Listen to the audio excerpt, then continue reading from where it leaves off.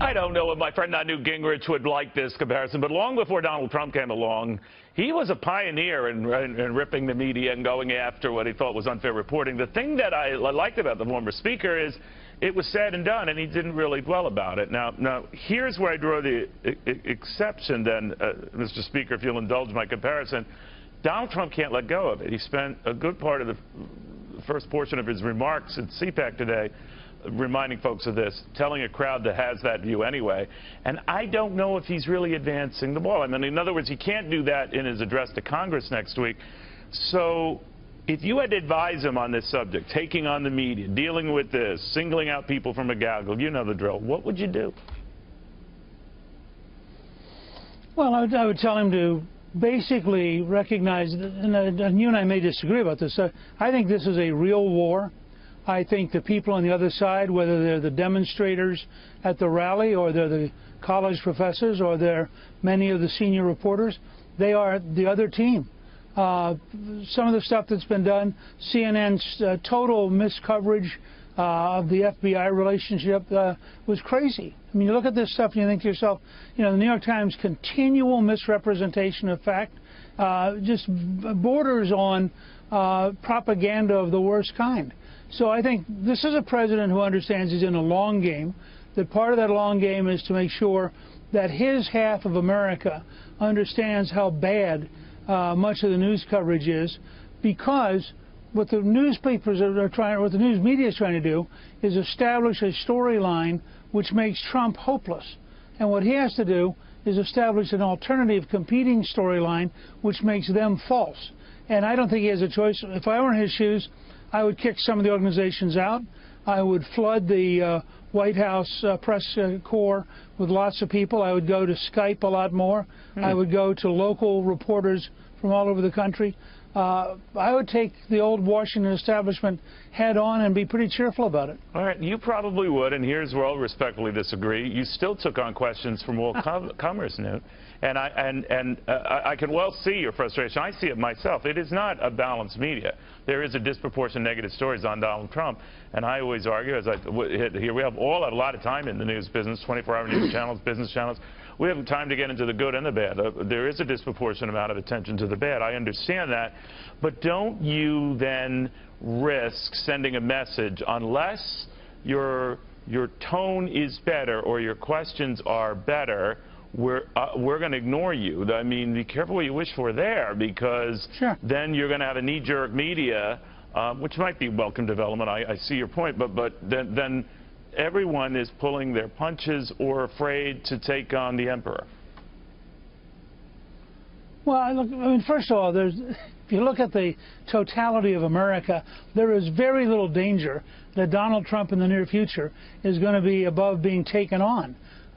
People are going to cheerfully take him on. But I had this experience. Tony Blankley, I remember one time when he was my press secretary, the late Tony Blankley was a great guy. Believed totally in the press, loved the press. And we had one particular issue come up, and the people he liked most deliberately covered it falsely. And he was just shattered. Now, he never fully recovered, and I think it made him much more cynical. I have never seen, in my career, Ronald Reagan's career, you name it, I've never seen the level of deliberate dishonesty that we're getting out of the Washington Post, the New York Times, and CNN. I mean, some of these stories are so false, and I think it's fair to say to a reporter, look, if you're engaged in absolute falsehood, you don't get to play. I don't care. They can send somebody else. They got lots of other reporters, but you don't have to pretend that somebody's a serious reporter if they're just a propagandist. All right. So what you would do is sort of challenge the press to up its game, right? You would be saying, we think you have to be fair to us, but what is fair to you might be very different from fair to the media. And you're right, the media's version of that in particular when it comes to I'm not even saying fair. So what are you saying then? I didn't use the word fair. No, I didn't use the word fair. What I said was, you have to be factual. If somebody walks in and says, I'm going to run the following story, and you say to them it is totally false, and then you prove it is totally false. And you know, my favorite was the woman the New York Times covered who supposedly said Donald Trump had made advances to get to her 16 years ago. And the woman shows up and says, I totally liked him. I admired him a great deal. I told the New York Times it wasn't true.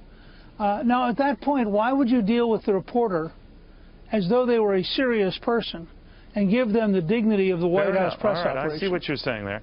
But all I'm saying, a final thought on this, and just feel free to give me your point of view then, that when we get so distracted by the press, and he has every right in a lot of cases to say they are out to get him. Sometimes that old, line that you look over your shoulder, there are a lot of people back there.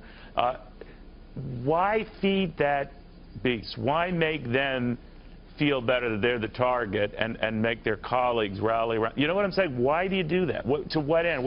Sure. How do you advance your cause? But I liked his... Look, I like the nuance he began to add today by talking about the fake media, drawing a distinction between serious reporters and people who are writing fake news. This is an ongoing story, but it's integral to Trump's vision of reshaping America that the hardline left-wing propagandists have to be taken head-on. You cannot allow them to pretend that they're neutral, because they'll destroy you if you allow them to pretend they're neutral. You know what got lost, though, in the argument, though, Newt? The Dow hitting an 11th record. What? Still more market wealth, because people are going to be obsessed on this story because he elevated it. But look, in the long run, it won't matter, because he's convinced the Dow is going to keep going up. He's going to continue to get more people to invest in America. And look at all the strong things he's doing around this fight. But this fight is central to defining the Trump world and the anti-Trump world. Okay. And don't start invading my little nerdy world of stocks, Newt. I mean, it's the only comfort I have here. So always good seeing you, Speaker. Thank you very, very much. Newt Gingrich. Good with you.